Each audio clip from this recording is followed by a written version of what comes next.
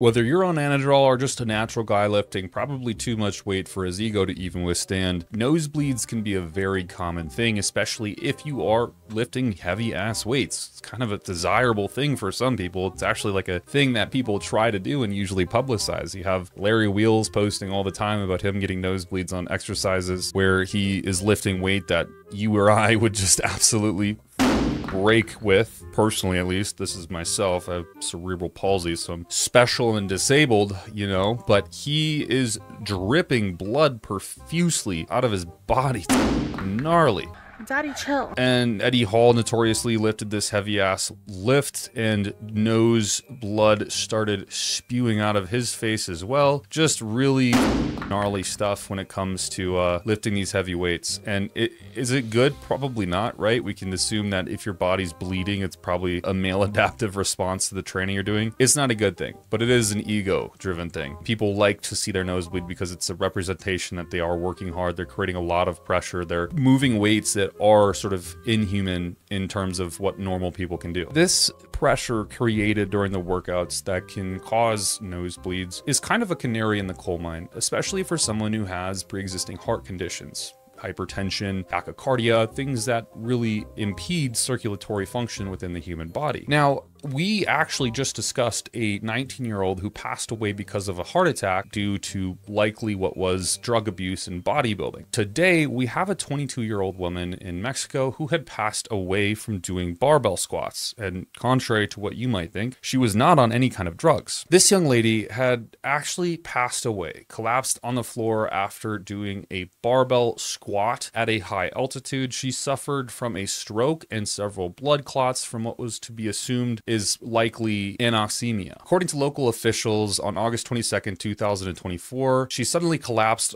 on the floor during her strenuous workouts. Although paramedics were quick to rush the scene, she was pronounced dead shortly after they arrived. Some information has come forth on her mysterious passing. A spokesperson who represents the Attorney General's office shared an autopsy revealing that the deceased suffered from a condition called anoxemia, which occurs when there is too little oxygen in the blood. Upon the findings, some have suggested that her death could have been caused by overexertion. In addition, it was discovered that she suffered from a stroke and blood clots. Some have suggested, including doctors, that Mexico's high altitude could have contributed to the incident. While I think there's some good merit to this thought, and there probably is some connection to the altitude and a strenuous workout, I think there's also probably a lot more to the story that we're not talking about in this specific article that you could really find as a useful tool, especially to protect yourself from further health incidences such as this one. I don't want to stroke while I'm in the gym. I don't think I want to stroke at all. I'm pretty sure you don't either. So what did she do that could have caused this? She's 22, relatively healthy, good body composition, not something that would be concerning. Yeah, what's going on? Cool. I'm just at the Walmart pharmacy right now, and A client called me, and I don't even remember what I was talking about, to be honest. It was something in regards to fuck.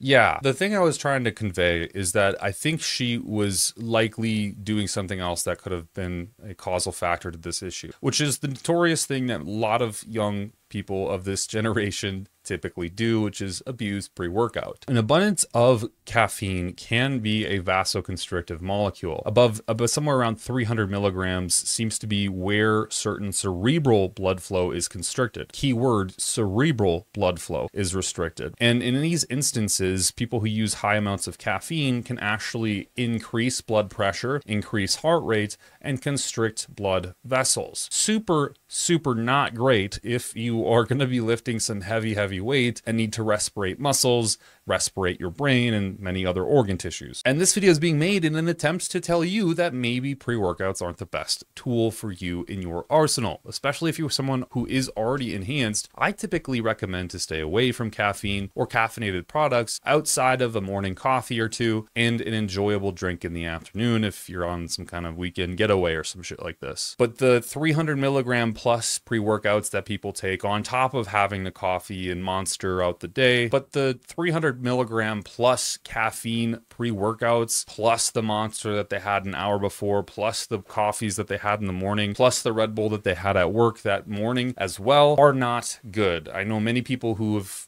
easily overdone caffeine and had multiple grams per day without even realizing it because they just consume it so much on a daily basis. And it is a risk factor for things like strokes, for things like blood clotting, especially if you cause an excessive amount of vasoconstriction in cerebral vasoconstriction. This is something that a lot of people need to be very cautious of, but it seems to go to the wayside because a pre-workout seems so innocuous or not harmful, and thus they just abuse the shit out of it. Imagine that, people abusing something because it seems innocuous. We hear this all the time on this channel and in many other places on the internet. It is not a good thing. And if you're going to need a pre-workout, my typical recommendation is something that is much less invasive and physiologically manipulative, which is something like a nootropic.